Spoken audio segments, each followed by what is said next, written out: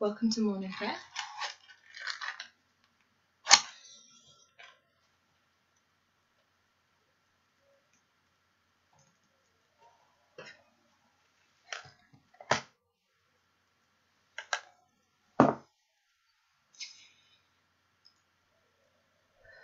Hello, so if any of you have met me before, my name's Lily and I am the student chaplaincy intern for St Luke in the City, and it is a delight to be able to bring you a short moment of morning prayer this morning on Lady Day, Ascension Day. Please keep an eye on my candle for me because I've got a feeling it might get a bit wrong and viral if I get a bit wrong. So we'll just take a moment, shall we? Gimbal as well, just in case you're wondering what that was. So just take a moment.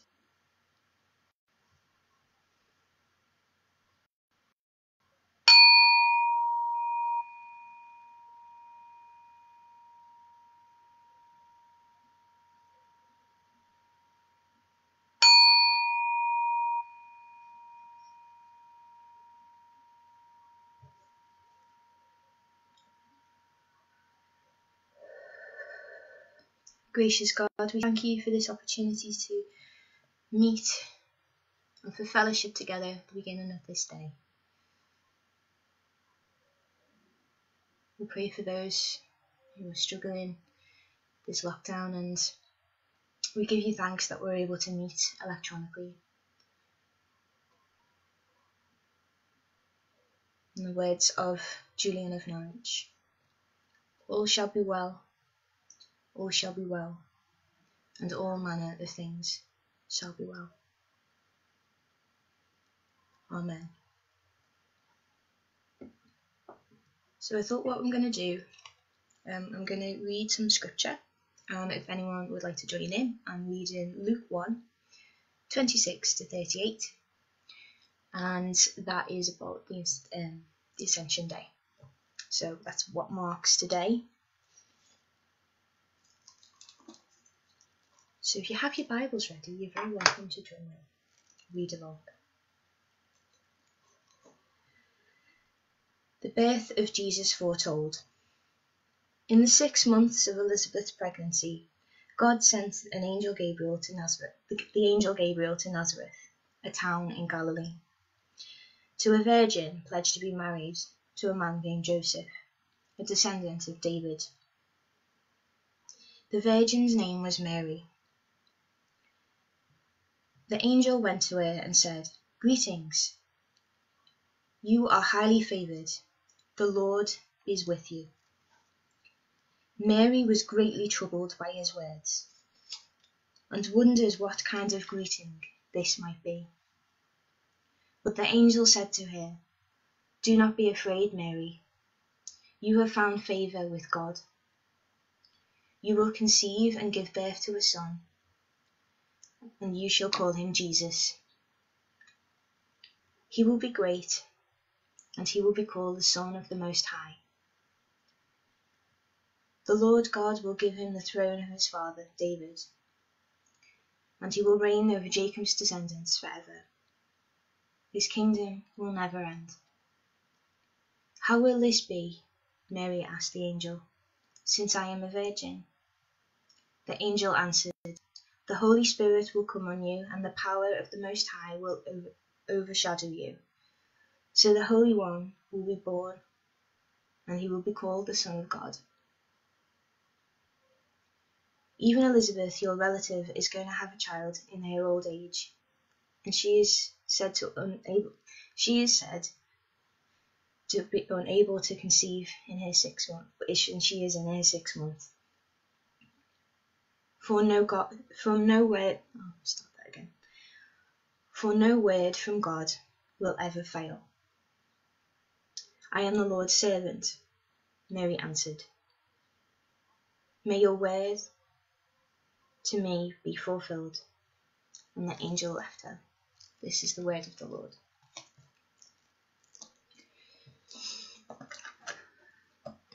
I was reflecting on this passage last night, and there was a lot of key themes that jumped out, and particularly for the time that we're living in right now.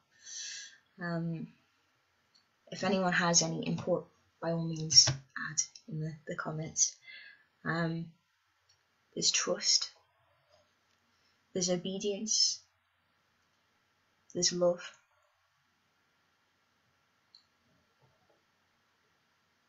There is new life.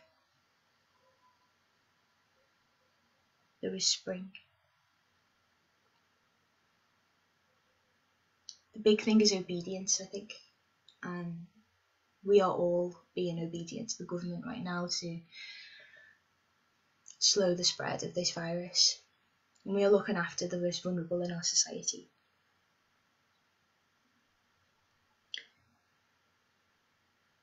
The bit that jumped out to me as well was no word from God will ever fail. I don't know about you at this time, but I'm taking this opportunity of a lockdown to look after my own spiritual health, and I think gathering in prayer is a wonderful thing to be able to do, and that outreach as well. So any prayer requests or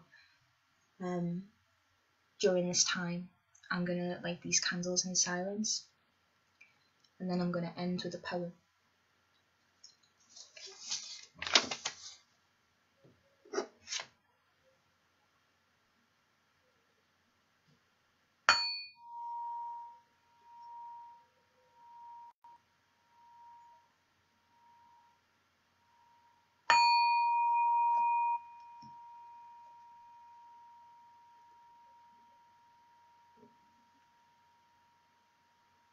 Lord God, we pray for your world.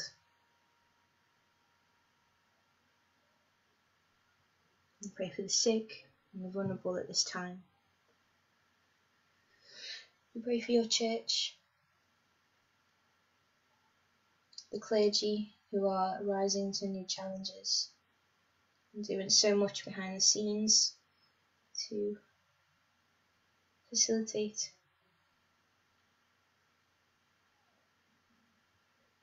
this call to worship. We pray for those in the NHS.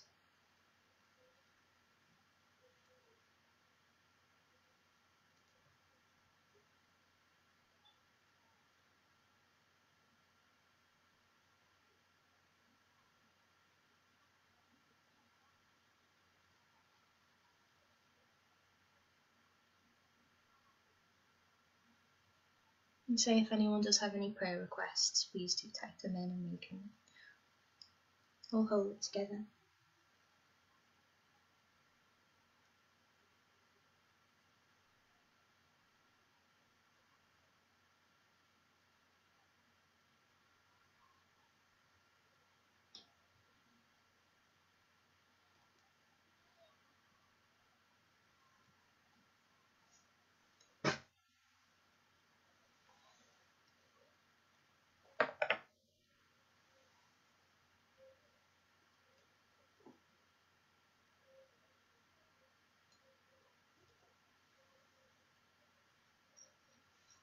Let's hold a moment of silence together.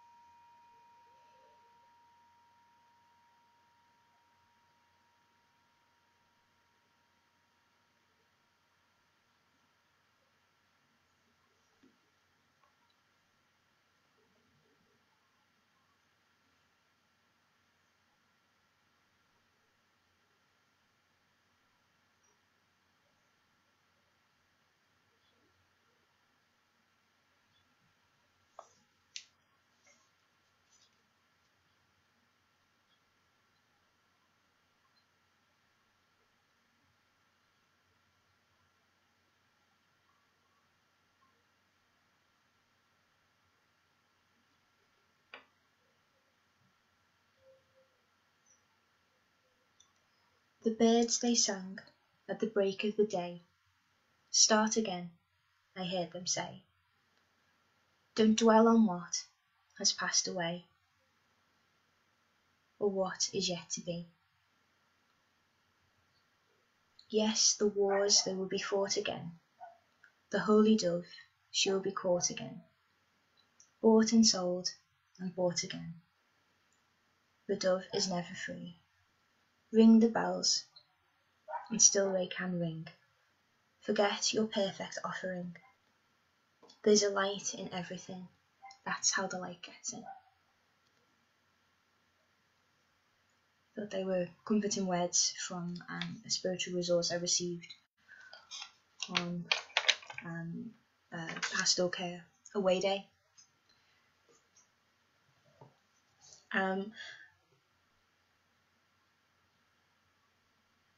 As we bring this to a close, I invite you to bring your prayers before God, spoken and unspoken, to join in the words of the Lord's Prayer.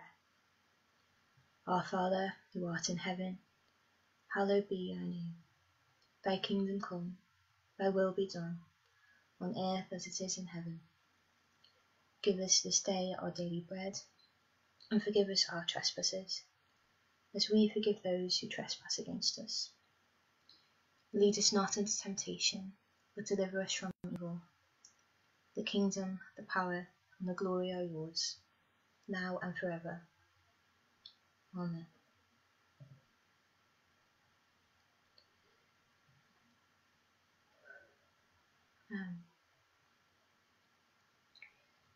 I'd like to set you a task today, and it's all about hashtag worry-free Wednesday and positivity and keeping your spirits up while we are under lockdown.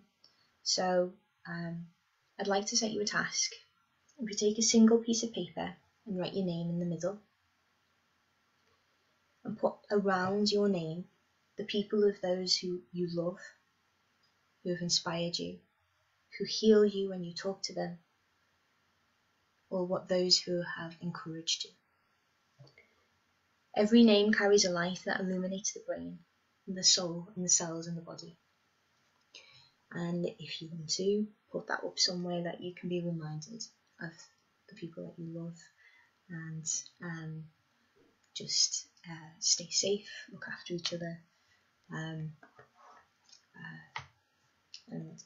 stay blessed. Amen.